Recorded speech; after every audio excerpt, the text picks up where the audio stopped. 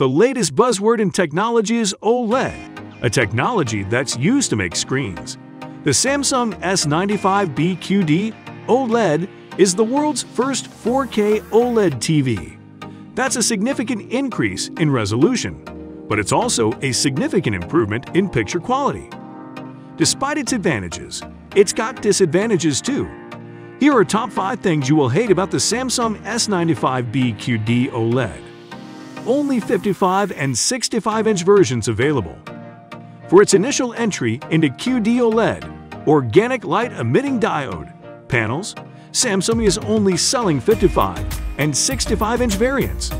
No Jumbotron version of the Samsung S95B QD OLED unboxing for those looking for a home theater experience, and no 40-inch option for those of us with regular rooms as well as those with low budget.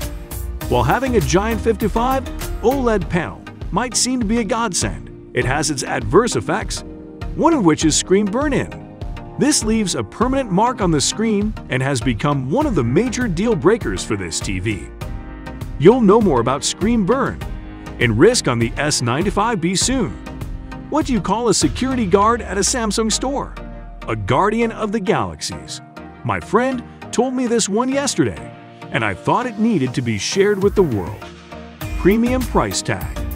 Premium pricing is a pricing strategy in which a company's items are strategically priced higher than competitors. The purpose of selling your items at a premium is to establish a market perception that your product is of higher quality than the competition. This is exactly what Samsung is doing with its new OLED, organic light emitting diode, technology, the Samsung S95B QD OLED.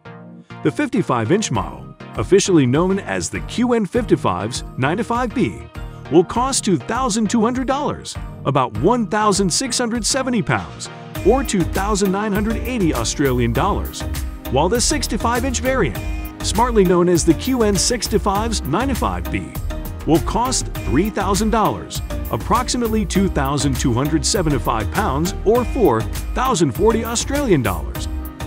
This price tag can make it impossible for low-income families and individuals who barely make ends meet to get themselves the new Samsung S95B QD OLED. People say the organic material that OLED TVs use is more expensive to produce. That is why those who buy it expect them to work without any issue. Unfortunately, the S95B can't even get its color precision correct. It constantly suffers color fringes, and we'll tell you more about that quite shortly. Stutter due to quick response time. The Samsung S95B QD OLED is exceptional for viewing movies in full darkness. It features an almost perfect contrast ratio thanks to its OLED display, offering deep inky blacks with no annoying blooming or haloing around light objects. Movies from any source are absolutely judder-free. The Samsung S95B QD OLED removes judder from all sources without having to enable additional settings, and it upscales older DVDs beautifully. Again, the Samsung S95B QD OLED has a quick response time, so motion seems clear, and it has great gray uniformity with less irritating dirty screen effect. Unfortunately, there is a visible delay and noticeable stutter in panning photos due to the near instantaneous reaction time. Okay, that's not good. Color fringing. Before we kick this section off, we want to draw your attention to a review we stumbled across on Amazon. It's by B.Cox and reads, "For HD and 4K, there is only one brightness and contrast setting.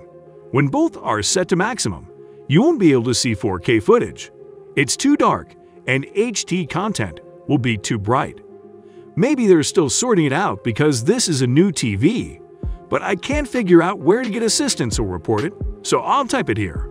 In a bright setting, the Samsung S95B QD OLED is a superb TV for viewing TV shows. It boasts a high peak brightness and excellent reflection management, allowing it to readily overcome glare in a bright setting.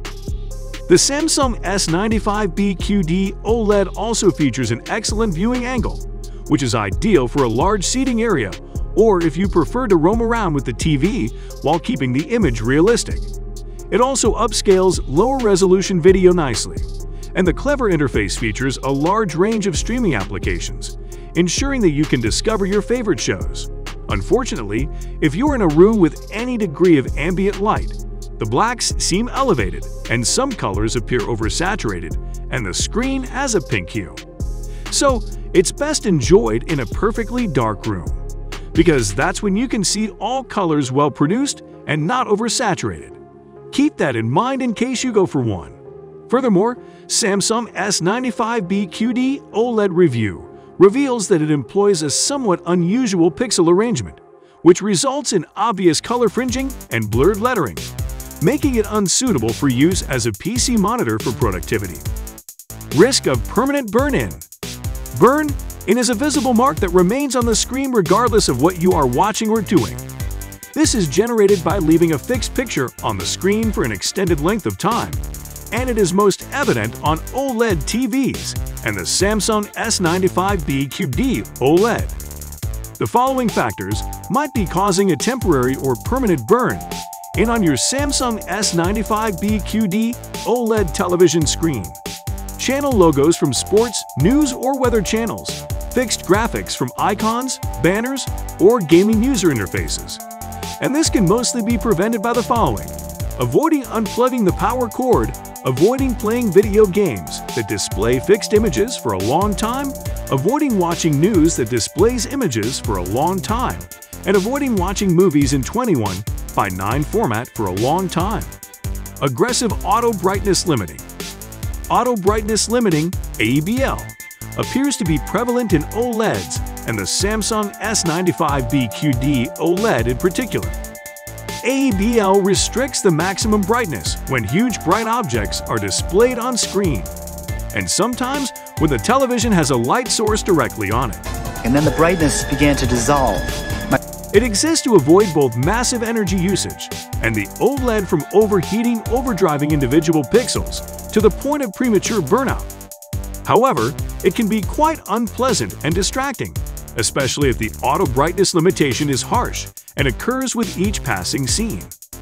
To give you an impression of how Samsung's QD TV performs when put against Sony's QD TV, we put together a comparison video where we highlight the strengths and weaknesses of both gadgets. That video is up already. Just head to our channel and find Sony A95K versus Samsung S95B. Why Sony A95K is better than Samsung A95B. You'll certainly find it very handy. Thanks for joining us today too. See you next time.